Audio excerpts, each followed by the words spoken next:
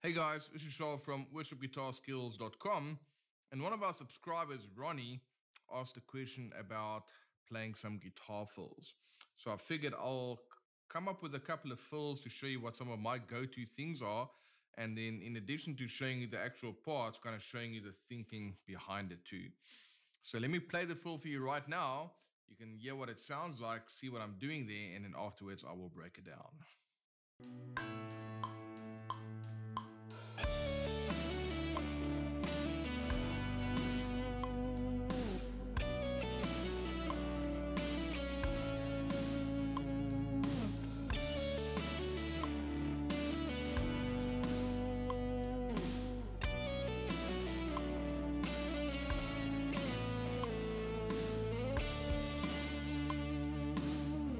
All right, so that's nice and simple. We played D, G, B minor, A.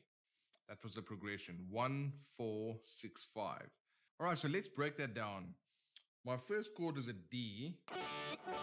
So instead of just playing the D triad, I added some other notes, namely the 7th and the 9th, to give me some variation there.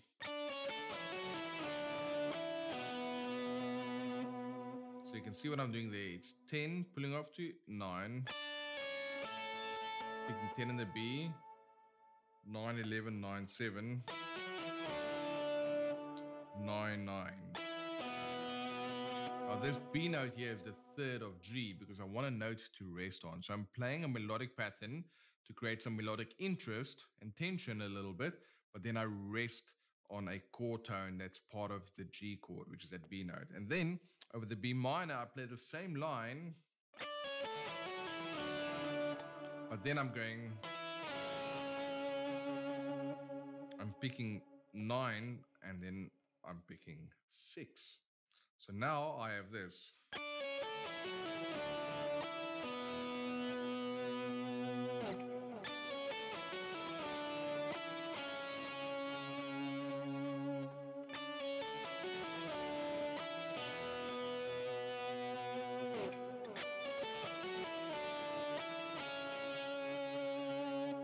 Okay, nice and simple. And the reason I rest on the C sharp here, because that's the 3rd of A major. So now I've got a melodic pattern that I play twice, just for some repetition. And then I rest on the B note, which is the 3rd of G, when we're on the G chord. And then I play the same melodic pattern over the B minor. And then when we rest on A, I go to the C sharp, which is the 3rd of A. All right, so that's pretty cool.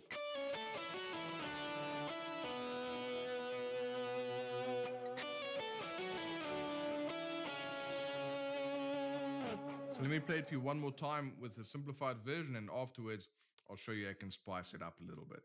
So what you can do now, if you want to add some spice to it, which is really just about phrasing and articulation. So instead of playing,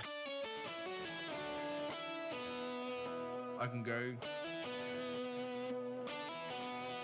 pick 7, hammer to 9, and then pick 9. So now I've got,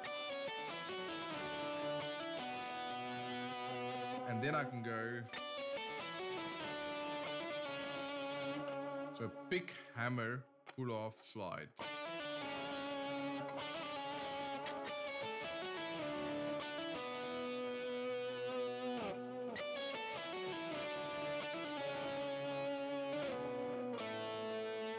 And you can just do these like little flurries of hammer-ons and pull-offs and slides.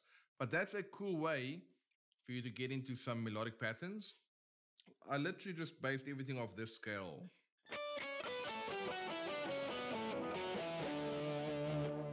But I did it between two shapes mostly.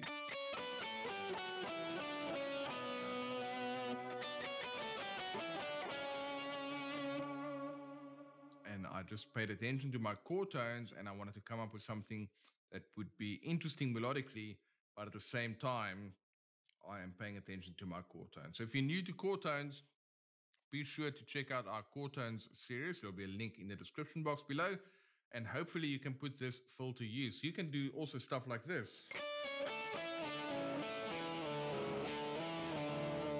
So you just take that same idea. Or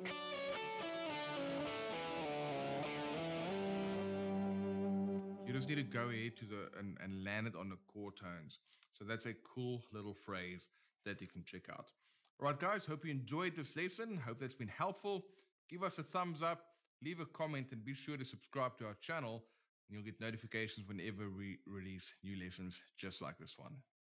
All right, I really hope you enjoyed this video where we looked at ways in which you can play more melodically on the guitar by making use of your mental understanding, your oral ability by hearing music and melodic ideas, and then the physical ability of actually mapping out the notes on the guitar.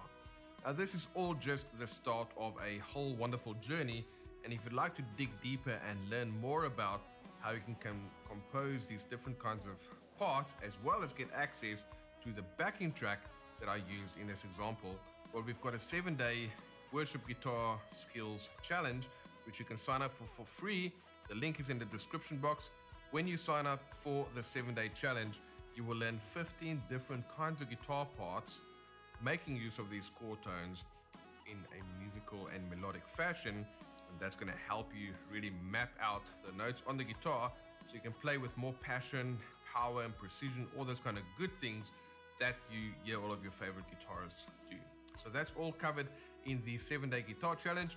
You'll get tablature, you'll get a backing track, and you will also get access to my personal email address. So if you've got any questions, you can just fire off an email, and then I will go ahead and address that in future videos. All right, guys, been awesome hanging with you today. Make sure you sign up for the 7-day guitar challenge so we can go ahead and dig deeper into this wonderful journey of becoming a better